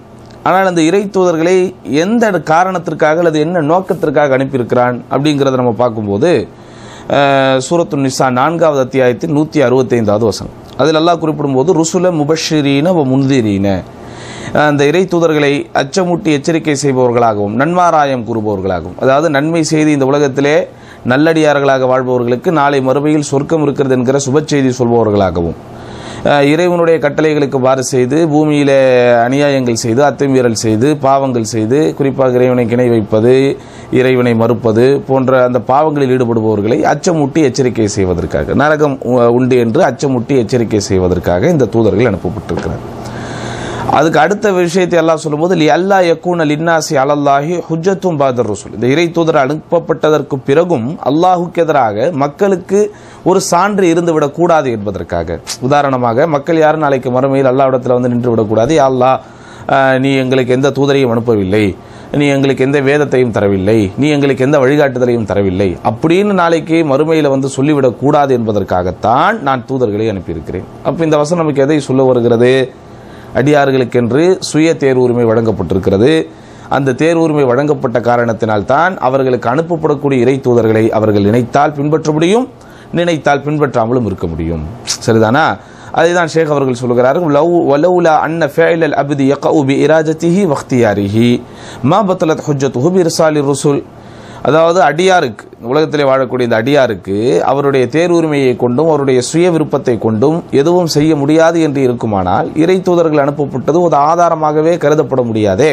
அப்ப இறை தூதர்கள் அல்லாஹுக்கு சாதகமான ஒரு ஆதாரம், அப்படிதானா? இறை தூதர்கள் அனுப்பப்பட்டதற்கு பிறகும் மார்க்கத்தை ஏற்காமல் மார்க்கத்தின்படி வாழாமல் இருந்தால் இப்போ அவர்களுக்கு நாளைக்கு நரகம். அந்த இறை தூதர்கள் அனுப்பப்பட்டதை நம்பிக்கை கொண்டு அவர்கள் சொல்லுகிற வழியில் இவர்களுடைய வாழ்க்கை அமைத்துக் கொண்டால் அவர்களுக்கு சுவனம் என்கிற அந்த இஸ்லாமிய தீர்ப்பிலிருந்து நமக்கு என்ன விளங்குகிறது? உலகத்தில் படைக்கப்பட்ட மனிதர்களுக்கு தேர்வுரிமை வழங்கப்பட்டிருக்கிறது. ஆனால் என்னதான் அவர்களுக்கு தேர்வுரிமை வழங்கப்பட்டிருந்தாலும் அவர்கள் என்ன செய்வார்கள், என்ன செய்தார்கள், என்ன செய்ய போகிறார்கள், என்ன செய்து கொண்டிருக்கிறார்கள் என்கிற எல்லாம் அல்லாஹுடைய அறிவுப்படி அல்லாஹுடைய அந்த விதியில் இருக்கிறது என்றும் என்ன செய்யணும், நம்ம நம்பிக்கை கொள்ள வேண்டும். அதில் 4 விஷயங்களை பார்த்துட்டோம். 5வது விஷயத்தை பொறுத்த வரைக்கும் என்ன? அன்ன குல்ல ஃபாயிலின் யுஹிஸ்ஸு அவ் யஹுஸ்ஸு அன்னஹு யஃஅலு ஷை அவ் யத்ருகுஹு பிதூனி ஐயி ஷுஊரின் பிஇக்ராஹ். சாதாரணமாக நம்முடைய இயல்பு வாழ்க்கையில், நடைமுறை வாழ்க்கையில ஒவ்வொரு மனிதனும் எதை செய்வதாக இருந்தாலும் அல்லது எதை விடுவதாக இருந்தாலும் எந்த விதமான நிர்பந்தமும் இல்லாமல் அவன் சாதாரணமாக சுயமாக செய்வதை உணர்கிறானா இல்லையா அப்படின்னு சொல்றாங்க. இப்படி உதாரணமா ஃபஹுவ யகூமு வ யக்உது, அவன் எழுந்திருக்கிறான், அமருகிறான். இப்போ உதாரணமா நான் அந்த சேர்ல உட்கார்ந்து கொண்டிருக்கிறேன். இப்போ நான் எந்திக்கணும்னு நினைக்கிறேன், இதோ எந்திக்கிறேன். உட்காரணும்னு நினைக்கிறேன், இதோ உட்கார்றேன். ஷேக் சொல்ற உதாரணம் இது. ஃபஹுவ யகூமு வ யக்உது, எழுந்திருப்பார், உட்காருவார். வ யத்குலு, ஒரு இடத்திலே நுழைவார். வ யக்ருஜு, அந்த இடத்திலிருந்து வெளியே சொல்லுவார். வ யுசாஃபிரு, பிரயாணம் செய்வார். வ யுகீமு, பிரயாணம் செய்த இடத்திலே தங்குவார். அப்ப இது எல்லாமே பி மஹத்தி இராதத்திஹி, அவருடைய சுய நாட்டப்படி நடக்கிறது. வலா யஷூரு பி அன்ன அஹதன் யுக்ரிஹுஹு அலா தாலிக, ஒருவரும் அவரை நிர்பந்திப்பதாக அவர் என்ன செய்யறதில்ல, உணர்வதில்லை. யாராவது ஒரு அமானுஷ்ய சக்தி அப்படின்லாம் மக்கள் சில பேர் புரியாம பேசுறாங்களே, அந்த மாதிரி ஏதாவது சக்தி என்ன வந்து அமுத்துதா, என்னைய வந்து நிர்பந்திக்குதா? அப்படிதான் இல்லையே. மனிதன் விரும்பக்கூடிய எந்த விஷயத்தையும் செய்யறானா இல்லையா? உதாரணமாக என்னுடைய பாக்கெட்டில் இருந்து பேனாவை எடுக்க வேண்டும் என்று நினைக்கிறேன், இந்த என்னால் எடுக்க முடியுது, அல்ஹம்துலில்லாஹ், திரும்ப வைக்க முடிகிறது. பட் இது எல்லாமே அல்லாஹ்வுடைய நாட்டுப்படி தான் நடக்குது, அல்லாஹ்வுடைய விதிப்படி தான் நடக்குது. ஆனால் அல்லாஹ்வுடைய விதியில், அல்லாஹ் உருவாக்கி வைத்திருக்கக்கூடிய அந்த விதியில் மனிதனுக்கு சுய தேர்வு இருக்குதா இல்லையானா இருக்குது. அதை நம்ம என்ன செய்யணும், நம்பணும். ஆனா ஃபல்யுஃபர்ரிகு தஃப்ரீகன் வாகிஇயன் பைன யஃஅல ஷை பி இக்தியாரிஹி வ பைன அன் யுக்ரிஹு அலைஹி முக்ரிஹும். அதே போன்று சுயமாக சில விஷயங்களை அவன் சாதாரணமாக செய்வதற்கு மத்தியிலும் யாராவது அவனை நிர்பந்தப்படுத்தி செய்வதற்கு மத்தியிலும் வித்தியாசத்தை அவனால் உணர முடியுமா இல்லையா? உதாரணமா நான் எந்திக்கணும்னு நினைக்கிறேன், ஒரு என்னுடைய நண்பர் வந்து என்ன செய்றார், எந்திக்காதீங்க அப்படியே உட்காருங்க என்னை பிரஸ் பண்றார். அப்போ அவர் நிர்பந்திக்கும் போது, என்னை அழுத்தும் போது என்னால் எந்திக்க முடியாத ஒரு சூழ்நிலை ஏற்படுது. அப்ப இதுல இருந்து நமக்கு என்ன விளங்குதுன்னா, மனிதன் சுய வெறுப்பு வழங்கப்பட்டிருக்கிறான், சுய நாட்டம் கொடுக்கப்பட்டிருக்கிறான், சுய தேர்மை அவனுக்கு கொடுக்கப்பட்டிருக்கிறது. அதை செய்வதற்குண்டான ஆற்றலும் ஒரு குறிப்பிட்ட அளவில் அவனுக்கு வழங்கப்பட்டிருக்கிறது. சரி, ஆனா அதுவும் அல்லாஹ்வுடைய விதிக்குட்பட்டது அப்படின்னு நம்ம நம்பணும். وكذلك فرع الشرع بينهما تفريقا حكيما فلم يؤاخذ الفاعل بما فعله مكرها عليه فيما يتعلق بحق الله. அதே போன்று இப்படி ஒரு மனிதன் ஒரு சில காரியத்தை செய்ய வேண்டும் என்று நினைக்கிறான், அவனை யாராவது செய்ய விடாமல் தடுக்கிறார்கள், நிர்பந்திக்கிறார்கள் என்பது எப்படி அவனால் செய்ய முடியாமல் போகிறதோ, அதே போன்றுதான் மார்க்கம் சொல்லக்கூடிய இவனை செய்ய வேண்டும் என்று கட்டளையிட்டிருக்கக்கூடிய எந்த விஷயத்தையாவது இவனை செய்ய விடாமல் தடுக்கக்கூடிய ஒரு சக்தி வந்து அல்லது ஒரு விஷயம் வந்து அவனுக்கு ஒரு நிர்பந்தத்தை ஏற்படுத்தினால் அவன் அதில் குற்றம் பிடிக்கப்பட மாட்டான். உதாரணமாக இப்போது நாம் வாழ்ந்து கொண்டிருக்கக்கூடிய இந்த காலகட்டம், கொரோனா என்கிற பேரில் ஏற்பட்ட இந்த கொடூரமான பல அசம்பாவிதங்களினால் இன்றைக்கு நம்மளால் என்ன செய்ய முடியல, பள்ளிக்கு சென்று தொழ முடியவில்லை. ஒரு ஆணை பொறுத்த வரைக்கும் ஜமாத்தான தொழுகை 5 வக்து ஃபர்தான தொழுகையை ஜமாத்தாக பள்ளியில் போய் நிறைவேற்றணும். ஆனா இன்னைக்கு நமக்கு நிறைவேற்ற முடியாத ஒரு சூழ்நிலை. ஏன்? இன்றைக்கு நம்முடைய நாடுகளில் போடப்பட்டிருக்கக்கூடிய சட்டங்களும் அல்லது பாதுகாப்பு கருதி உலக சுகாதார நிறுவனம் உட்பட உலகத்தில் உள்ள எல்லோரும் எடுத்துக்கொண்டிருக்கக்கூடிய முன்னெச்சரிக்கை நடவடிக்கைகளும் பாதுகாப்பு தொடர்பான அறிவுரைகளும் விதிமுறைகளும் இன்றைக்கு நம்மை பள்ளிவாசலுக்கு செல்ல விடாமல் தடுக்கிறது. அப்ப இது ஒரு நிர்பந்தமான சூழ்நிலை. அப்போ பள்ளிக்கு போகணும்னு நான் நினைச்சா போக முடியும் என்கிற சூழ்நிலை இருந்தாலும் நிர்பந்தமான சூழ்நிலை ஒன்று வரும்போது அல்லாஹ்வுக்கு செய்யக்கூடிய சில காரியங்களை நான் செய்ய முடியாமல் போகிற போது அல்லாஹ் என்ன செய்ய மாட்டான், நமக்கு குற்றம் பிடிக்கப்பட மாட்டான் என்கிற அந்த விஷயமும் எதை நமக்கு உணர்த்துகிறது என்றால், மனிதனுக்கு தேர் உரிமை வழங்கப்பட்டிருக்கிறது. அப்போ மனிதனுக்கு தேர் உரிமை செய்வதற்குண்டான அந்த நாட்டமும் சுதந்திரமும் வழங்கப்பட்டிருக்கிறது என்பது உண்மையானால் தான் நிர்பந்தத்தின் அடிப்படையில் நீங்கள் செய்யக்கூடிய விஷயத்திற்கு குற்றம் பிடிக்கப்பட மாட்டீர்கள் என்பதும் உண்மையாகும். மார்க்கத்தில் சொல்லப்பட்டிருக்குதா இல்லையா? உதாரணமாக தடை செய்யப்பட்ட உணவுகளே ஒருவன் உயிருக்கு போராடி கொண்டிருக்கக்கூடிய ஒரு சூழ்நிலை வரும்போது, நிர்பந்தமான ஒரு சூழ்நிலை வரும்போது அதை அவன் புசித்து விட்டால் அவன் மீது குற்றம் இல்லை என்று மார்க்கம் சொல்கிறது. அதே போன்று எதிரிகள் யாராவது நம்மை பிடித்துக் கொண்டு நம்மை கொல்லுவேன் என்று மிரட்டி, நீ வந்து மார்க்கத்திற்கு புறமான ஒரு வார்த்தையை சொல்லிரு, இல்லாட்டா உன்னை கொன்று விடுவேன் என்று யாராவது நிர்பந்தப்படுத்தினால் உள்ளத்தில் ஈமானை வைத்துக் கொண்டு உதட்டளவில் நான் இறைவனுக்கு புறம்பான வார்த்தையை சொன்னாலும் நான் குற்றம் பிடிக்கப்பட மாட்டேன் என்று மார்க்கம் எனக்கு சொல்லுகிறது. அப்போது நமக்கு என்ன விளங்குது? மனிதனுக்கு தேர் உரிமை வழங்கப்பட்டிருக்கிறது. அதனாலதான் அவனால் முடியாத விஷயத்தை அவன் செய்யக்கூடாது என்று மார்க்கம் அவனுக்கு அறிவுறுத்திருக்கக்கூடிய அதே வேளையில நிர்பந்திக்கப்பட்டு எதையேனும் அவன் தவறே செய்து விட்டாலும் அது அவன் குற்றம் பிடிக்கப்பட மாட்டான் என்கிற கருத்தும் சொல்லப்பட்டிருக்குங்கிறத நம்ம என்ன செய்யணும், புரிந்து கொள்ள வேண்டும். பட் இந்த அதே நேரத்தில் இப்பதான் நம்ம ஒரு ஃபைனல் பாயிண்ட்டுக்கு வந்திருக்கிறோம். பாவம் செய்யக்கூடிய எல்லோருமே என்ன செய்யறாங்க, விதியை தான் காரணம் காட்டுவான். தொழாமல் இருக்கிறவன்ட்ட போய் ஏன்டா நீ தொழுவல, என் விதி நான் தொழுவல அப்படிம்பா. பணக்காரன், செல்வம் வழங்கப்பட்டிருப்பவன், அதாவது ஆரோக்கியம் இருக்கக்கூடியவன், ஏன்பா இவ்வளவு காசு பணம் இருக்குது, உடம்புல ராகத்து இருக்குது, ஹஜ்ஜுக்கு போயிட்டு வா, ஏன்பா விதி நான் போல. அதான் ஷேக் கேட்கிறாங்க, அற்புதமான கேள்வி. ஏன்னா பாவம் செய்பவர்கள் மட்டுமே தான் விதியை காரணம் காட்டுகிறீர்களே தவிர நன்மை செய்கிற யாரும் நன்மைக்கு விதியை காரணம் காட்டுறது இல்லையே. யாராவது ஒரு தொழுகையாளி கிட்ட போய் நீங்க ஏங்க தொழுவுறீங்க, விதி நான் தொழுகிறேன் அப்படி அவர் சொல்லுவாரா? இல்ல அல்லாஹ் கடமையாக்கி இருக்கிறான், தொழுகைங்கிறது முஸ்லீம்கள் மீது சுமத்தப்பட்டிருக்கிற கடமை அப்படின்னு சொல்லுவாரா? நீங்க எந்த தொழுகையாளி இடத்துல வேண்டாமானாலும் போய் கேளுங்க, எந்த தொழுகையாளிட்ட வேண்டுமானாலும் போய் கேளுங்க, நீ தொழுகிறியா, அதுக்கு என்னப்பா காரணம்? அல்ஹம்துலில்லாஹ் அல்லாஹ் அருள் புரிந்திருக்கிறான், தொழுகையின் மீது மூமின் மீது சுமத்தப்பட்டிருக்கிற கடமை, அதனால தொழுகிறேன். ஆனா பாவம் செய்பவர்கள் அவங்க கிட்ட போய் கேட்டா நேக்கா என்ன சொல்லிடுறான், விதியை வந்து காரணம் காட்டிடுறான். அதுதான் வந்து ஷேக் அற்புதமா சில விஷயங்களை சொல்றேன். ஒனரா அன்னலா ஹுஜ்ஜத்தலில் ஆசி அலா மாசியத்திஹி பிகதரில்லா. பாவம் செய்பவன் தன்னுடைய பாவத்திற்கு விதியை காரணம் காட்டி தப்பித்துக் கொள்ள முடியாது, அதுக்கு எந்த ஆதாரமும் இல்லை. ஏன்னா லிஅன்னல் ஆசிய யக்திமு அலல் மாசிய பிஇக்தியாரிஹி. பாவம் செய்யக்கூடியவன் தன்னுடைய பாவத்தை செய்வதற்கு விருப்பத்தோடு தானே வருகிறான். பாவம் செய்யறவன் இப்ப என்னென்ன மாதிரியான பாவங்கள்லாம் உலகத்தில் நடந்துகிட்டு இருக்கு, மது அருந்துதல், விபச்சாரம் செய்தல், அல்லது வட்டி வாங்குதல், பொருளாதார ரீதியாக மோசடி செய்தல், இப்படிப்பட்ட எல்லா விஷயங்களையும் நீங்க கவனிச்சீங்கன்னா அவனுடைய சுய விருப்பப்படி சுய தேர்வுப்படி தானே நடக்குது. டாஸ்மாக் கடைக்கு நீ போக மாட்டேன்னு முடிவெடுத்து வீட்டில் உட்கார்ந்தா குடிக்காம தானே இருப்ப. இன்றைக்கு பல குடிகாரர்கள் குடிக்காமல் தானே இருக்கிறார்கள். கட்டாய ஊரடங்கில் நாட்டில் எவ்வளவோ அமளிதுமளிகள் ஏற்பட்டு பல்வேறு விதமான விரும்பத்தகாத சகிக்க முடியாத சம்பவங்கள் நடைபெற்றாலும் பல தேசங்களுடைய பொருளாதார புள்ளி மிகவும் கீழே சென்று அதல பாதாளத்திற்கு சென்று கடுமையான ஒரு வறட்சிகள் ஏற்பட்டாலோ, இங்க ஏற்பட்டிருக்கக்கூடிய ஒரு சமூக புரட்சி என்னன்னு பார்த்தா இந்தியா உட்பட பல இடங்களில் என்ன ஆகி போச்சு, டாஸ்மாக்குகளுக்கும் கட்டாய விடுப்பு ஆக்கப்பட்டு விட்டது. அதையும் தாண்டி சில பேர் கள்ளச்சாராயங்களை காய்ச்சி குடித்துக் கொண்டிருக்கிறார்கள், அது வேறு. ஆனால் பொதுவாக மதுக்கடைகள் இன்றைக்கு மூடப்பட்டிருக்கிறதா இல்லையா? கேளிக்கைகள் கூடாரங்கள் மூடப்பட்டிருக்கிறதா இல்லையா? சினிமா தியேட்டர்கள் போன்ற அல்லாஹ்வுடைய சாபங்கள் இறங்கக்கூடிய இடங்கள் மூடப்பட்டிருக்கிறதா இல்லையா? பப்புகளும் கிளப்புகளும் இன்றைக்கு மூடப்பட்டிருக்கிறதா இல்லையா? அப்ப யோசிச்சு பாரு. அப்ப அவனுடைய விருப்பத்தின் பிறகுதான் அது நடக்குது. அப்போ ஒருவன் இதை செய்யலாம் என்று நினைத்தால் செய்யலாம், செய்யக்கூடாது என்று முடிவெடுத்தால் செய்யாமல் இருக்க முடியுமா இல்லையா? அதான் ஷேக் சொல்றாங்க. அதே போன்றுதான் மின் கைரி யஅலம் அன்னல்லாஹ தஆலா கத்தரஹா அலைஹி, இது பாவம் செய்பவன் தன்னுடைய பாவத்திற்கு விதியை காரணம் காட்டுகிறானே, அவன் அதாவது இதற்கு எதிரான விஷயத்தை அல்லாஹ் விதித்திருக்கிறான் என்று ஏன் அவன் சிந்திக்க கூடாது? உதாரணமா இது லா யஅலமு அஹதுன் கதரல்லாஹி தஆலா இல்லா பாத வகுஇ மக்தூரிஹி, எந்த விதியை இவன் காரணம் காட்டுகிறானோ அந்த விதி நடந்து முடிந்ததற்கு பிறகுதானே இதை விதி என்று சொல்கிறான். இன்னைக்கு சொல்ல முடியுமா ஒருத்தன் இன்றைக்கு இருக்கக்கூடிய இந்த நாளில் உட்கார்ந்து கொண்டு நாளைய தினம் இது என்னுடைய விதியில் நடக்கும், நாளைக்கு மதியம் 2 மணிக்கு இது என்னுடைய விதியில் நடக்கும், நாளைக்கு மதியம் 3 மணிக்கு என்னுடைய விதிப்படி நான் போய் மது அருந்த போகிறேன், நாளைக்கு சாயங்காலம் 6 மணிக்கு என்னுடைய விதிப்படி நான் சினிமா தியேட்டருக்கு போக போகிறேன், இன்னைக்கு யாராவது சொல்ல முடியுமா? அவன் பிளான சொல்ல முடியும், ஆனா விதின்னு சொல்ல முடியாது. அப்ப விதிங்கிறது எப்ப காரணம் காட்டுறான்? நடந்து முடிந்ததற்கு பிறகுதான் காரணம் காட்டுகிறான். அப்ப ஏன் நீ உன்னுடைய விதியில் நன்மை ஒன்று விதிக்கப்பட்டிருக்கும் என்று நினைத்துக் கொண்டு நீ நன்மையை செய்யக்கூடாது? அப்ப அதுதான் அல்லாஹ் சுப்ஹானஹு வ தஆலா 31 அத்தியாயத்தின் 34வது வசனத்திலே செய்தியாக சொல்கிறான், வமா தத்ரி நஃப்சும் மாதா தக்ஸிபு கதா, எந்த ஒரு ஆன்மாவும் நாளைய தினம் என்ன சம்பாதிக்கிறது என்பதை அறிய முடியாது. அப்ப ஃபகைஃப யஸிஹுல் இஹ்திஜாஜு பிஹுஜ்ஜத்தின் லா யஅலமுஹல் முஹ்தஜ்ஜு பிஹா ஹீன இக்தாமிஹி அலா மஅ்ததர பிஹா அன்ஹு, எதை இவன் செய்யக்கூடாது என்று தடுக்கப்பட்டிருக்கிறானோ அதை செய்யும் போது மட்டும் எப்படி இவன் விதியை ஆதாரமாக காட்ட முடியும்? அப்போ பாவம் செய்யக்கூடியவன் தன்னுடைய பாவத்திற்கு ஆதாரமாக விதியை காட்டக்கூடாது என்று, காட்ட முடியாது என்று நேரடியாக 6வது அத்தியாயத்தின் 148வது வசனத்தை பார்த்தா புரியும்.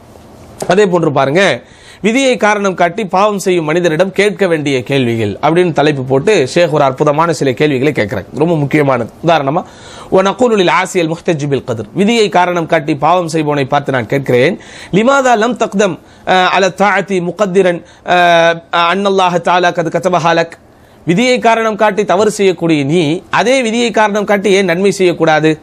இப்படிதானே, விதியை காரணம் காட்டி தீமை செய்யக்கூடிய நீ அந்த விதியை காரணம் காட்டி ஏன் நீ நன்மையை செய்யக்கூடாது? ஏன்னா ரெண்டுமே விதிப்படி தானே நடக்கிறது. அதனாலதான் பாருங்க, நபி ஸல்லல்லாஹு அலைஹி வஸல்லம் அவர்கள் சஹாபாக்களிடத்திலே ஒரு முறை உங்களில் ஒவ்வொருவருக்கும் அவருடைய இருப்பிடம் சொர்க்கத்திலா அல்லது நரகத்திலா என்பது தீர்மானிக்கப்பட்டு விட்டது அப்படிங்கிறாங்க. யாரா இருந்தாலும் உங்கள ஒவ்வொருத்தருக்கும் அவருடைய இருப்பிடம் சொர்க்கத்திலா நரகத்திலா என்பது தீர்மானிக்கப்பட்டது அப்படின்ன உடனே சஹாபாக்கள் கேட்கிறாங்க, அஃபலா நச்சக்கிலு வனதுல் அமல், நாங்கள் அப்படி என்றால் இந்த விதியை நாங்கள் சார்ந்து அமல்கள் செய்யாமல் விட்டுவிடலாமா? அப்போ நபி ஸல்லல்லாஹு அலைஹி வஸல்லம் சொல்றாங்க, லா இல்லை, இயமலு ஃபகுல்லுன் முயஸ்ஸருன் லிமா குலிகல், அமல்கள் செய்யுங்கள், ஒவ்வொருவரும் எதற்கென்று படைக்கப்பட்டிருக்கிறாரோ அது அவருக்கு லேசாக்கப்படும். அப்போ நீ உன்னுடைய மனசுல நான் நன்மையான விஷயத்திற்காக படைக்கப்பட்டிருக்கிறேன் அப்படிங்கிற ஒரு நல்லெண்ணம் கொண்டால் நிச்சயம் நீ நன்மையின் பக்கம் வருவாய். நீ நன்மைகளின் பக்கம் திரும்பாமல் தீமைகளையே நினைத்துக் கொண்டு, தீமைகளையே விரும்பிக் கொண்டு, தீமைகளையே ஆசைப்பட்டுக் கொண்டு, தீமை செய்பவர்களுடைய சேர்ந்து கொண்டு, தீமை செய்யக்கூடிய இடங்களுக்கே நீ போய் கொண்டிருந்தால் உனக்கு எப்படி நன்மையின் பக்கம் கவனம் வரும்? அப்ப அதை நம்ம ஒரு விஷயமா புரிஞ்சுக்கணும். அடுத்து இன்னொரு கேள்வி, வனகூலு லில் ஆசியல் முஹ்தஜ் பில் கத்ர், விதியை காரணம் காட்டி பாவம் செய்பவனிடத்திலே நாம் இன்னொரு கேள்வி கேட்கிறோம், லவ் குன்த துரீது சஃபர பிலி மக்கா வ கான லஹா தரீகானி, மக்காவிற்கு நீ பிரயாணம் செய்ய வேண்டும் என்று முடிவெடுக்கிறாய், அதற்கு 2 பாதைகள் இருக்கிறது.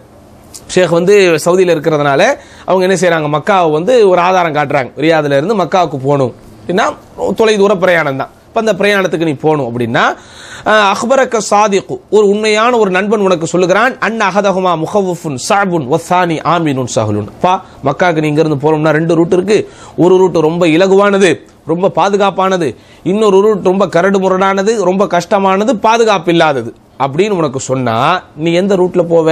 ஃபைன்னக சதஸ்லுகு ஸானி, பாதுகாப்பான இலகுவான பாதையில் தானே செல்லுவாய்.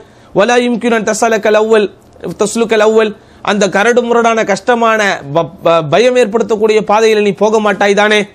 நீ அப்ப என்ன செய்யணும்? விதியை காரணம் காட்டி தவறு செய்பவன் என்ன செய்யணும்? என் விதி என்ன நடக்குதுன்னு நான் பாக்குறேன், என் விதிப்படி நான் இந்த கஷ்டமான ரோட்ல தான் நான் போவேன், பயத்தை ஏற்படுத்தக்கூடிய அபாயத்தை ஏற்படுத்தக்கூடிய அந்த நான் பாதையில தான் போவேன்னு சொல்லுவியா? அல்லது இலகுவான பாதுகாப்பான பாதையில் செல்வது சிறந்தது என்று சொல்லுவாயா? அப்போ உலகன்னு வரும்போது விதியை காரணம் காட்டுறதில்லை, பாதுகாப்பு என்று வரும்போது விதியை காரணம் காட்டுவதில்லை, ஆனால் பாவங்கள் என்று வரும்போது மட்டும் விதியை காரணம் காட்டுறது எப்படி சரி அப்படின்னு ஒரு லாஜிக்கலாக ஒரு கொஸ்டின் கேட்கிறாங்க. இன்னொரு கொஸ்டின், வனகூலு லஹு ஐதன் லவ் உரித அலைக வதீஃபத்தானி, 2 வேலைகள் உனக்கு சமர்ப்பிக்கப்படுகிறது, 2 ஜாபுக்கு உனக்கு ஆஃபர் வருது. இஹ்தாஹுமா ذات مرتب اكثر, ஒரு வேலை அதிக சம்பளம் கொண்ட நல்ல கண்ணியமான நீ விரும்பக்கூடிய ஒரு வேலை.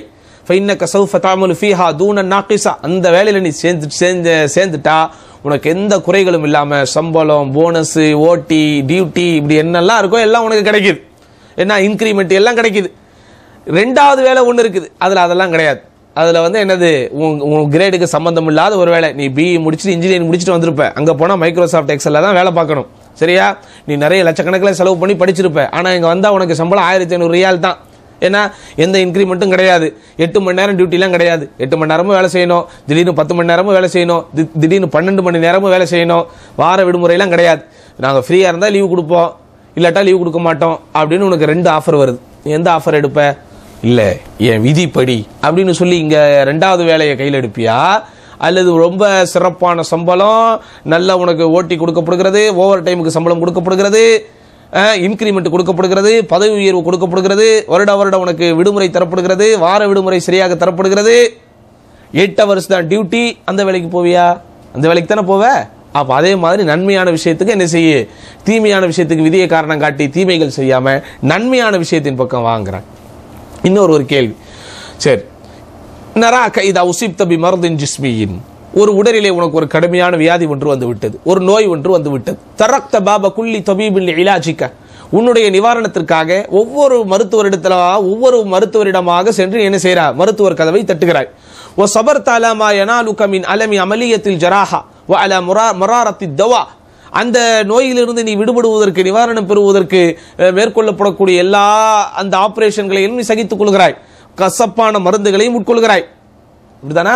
ஃபலிமாதா லா தஃஅலு மிஸ்ல ذلك في مرض قلبك يا بالمعاصي, உன்னுடைய உடலில் ஒரு நோய் வரும்போது விதியை காரணம் காட்டி வீட்டில் உட்காராம டாக்டரா போற, ஹாஸ்பிட்டலா போற, ஆபரேஷன் செய்யணும்னா ஆபரேஷனுக்கு ஒத்துக்கிற, எவ்வளவு கசப்பான மருந்துகள் கொடுத்தாலும் அதை சாப்பிடறதுக்கு தயாராகி கொள்கிற. இப்படிதானே? காலையில் எந்திரிச்சு பள்ளிவாசலுக்கு வானா வர்றதில்லை. 40 வயசு 45 வயசு தாண்டின உடனே காலையில நீங்க 2 மணி நேரம் வாக்கிங் போனாதான் சுகர் குறையணும்னு எப்படி ஓடுறான். அதுவும் நம்ம ஊர்ல நாய் இழுத்துக்கிட்டு ஓடுவான் நிறைய பேர். பள்ளிவாசல் பக்கம் வராதவன் முஸ்லீமாக இருந்து கொண்டு அல்லாஹ் காப்பாற்ற வேண்டும். அப்போ உடல்ல ஒரு பிரச்சனைன்னா நீ விதியை காரணம் காட்டுறது இல்ல, தெளிவா போத்தானே செய்யற. அப்போ உள்ளத்திலே உள்ள பிரச்சனைக்கு ஏன் விதியை காரணம் காட்டுகிறாய்? இப்படி ஷேக் என்ன செய்யறாங்க, நமக்கு அற்புதமான ஒரு கேள்வி. அப்போ இப்படி எல்லாம் நம்ம சிந்திக்கும் போது உலக விஷயங்களுக்கு நம்ம என்ன செய்யறதில்லை, யாரும் விதியை காரணம் காட்டுவதில்லை. விதிப்படி நடக்கட்டும்னு கல்யாண வயசானவன்னு பேசாம இருந்துறியா? கரெக்டா பருவம் அடைந்தவுடன் திருமணம் பண்ணணும்னு பண்ணிக்கிறோமா இல்லையா? விதிப்படி நடக்கட்டுமேனு குழந்தை பெற்றுக்காம இருக்கிறோமா? குழந்தை பெற்றுக் கொள்வது கொஞ்சம் தாமதமானால் எப்படி மருத்துவர்களை பார்க்கிறோம், அதுக்குண்டான பத்தியங்களை நோக்கி போகிறோம். படிச்சு முடிச்சுட்டு வேலை கிடைக்கல, வீட்டிலேயே உட்கார்றோம், விதிப்படி நடக்கும் அப்படின்னு உட்கார்ந்துடுறோமா? எப்படி ஏறி இறங்குறோம், எத்தனை மாம மச்சான பிடிக்கிறோம், வெளிநாட்டில் உள்ள எத்தனை நண்பர்கள் தொலைபேசியில தொடர்பு கொள்றோம், எத்தனை இடங்களில் நம்முடைய சிவிக்களை ஃபார்வர்டு பண்றோம். இப்போ உலக விஷயம் வரும்போது எவனும் விதியை காரணம் காட்டுறது இல்ல, மதியை வச்சு பொழைச்சிக்க நினைக்கிறோம். மார்க்கம் என்று வரும்போது மட்டும் விதியை காரணம் காட்டி தப்பிப்பது அயோக்கியத்தனம் இல்லையா? அப்படிங்கிற மாதிரி ஷேக் என்ன செய்யறாங்க, நமக்கு கேள்வி கேட்கிறாங்க. அப்போ இறுதியா அடுத்து இந்த விதி விஷயத்தில் நம்ம தெரிந்து கொள்ள வேண்டிய இன்னொரு முக்கியமான ஒரு விஷயம், விதியின் நன்மையும் தீமையும் அல்லாவின் புறத்திலிருந்து நடக்கிறது அப்படின்னு நம்ம நம்பிக்கை கொள்ளக்கூடிய அதே வேளையில் அல்லாஹோடு தீமையை என்ன செய்யக்கூடாது, இணைக்க கூடாது. நல்லா புரிஞ்சுக்கணும். அல் ஹைரு மினல்லாஹ் வஷ்ஷர்ரு மினல்லாஹ்னு சொல்லக்கூடாது. நன்மை அல்லாவின் புறத்திலிருந்து வருகிறது, தீமை அல்லாவின் விதிப்படி நடக்கிறதுன்னு சொல்லணும். அதுக்கு ரெண்டுக்கு ஒரு நுணுக்கமான வித்தியாசம் இருக்கு. ஏன்னா அல்லாஹ் நல்லவன், அவனிடத்தில் நல்ல விஷயங்கள் மட்டும்தான் இணைக்கப்பட வேண்டும், தீமையான விஷயங்கள் அவனிடத்திலே இணைக்கப்படக்கூடாது. நபி ஸல்லல்லாஹு அலைஹி வஸல்லம் அவர்கள் கூட ஒரு துஆவிலே சொல்லுகிற போது வஷ்ஷர்ரு லைஸ இலைக், தீமை என்பது உன்னிடத்தில் இல்லை. ஏன்னா இப்போ ஒரு மனுஷன் ஒருத்தனுக்கு தீமை இழைக்கிறான் அப்படின்னு சொன்னா தீமைங்கிறது அவன்கிட்ட இருக்க போய் தான் அந்த தீமையை பிறருக்கு இழைக்கிறான். இப்படிதானே? ஒருத்தன் மேல பொறாமப்படுறான், ஒருத்தனுடைய முன்னேற்றத்தை தடுக்கிறான், அதெல்லாம் அவனுக்கு தீமை.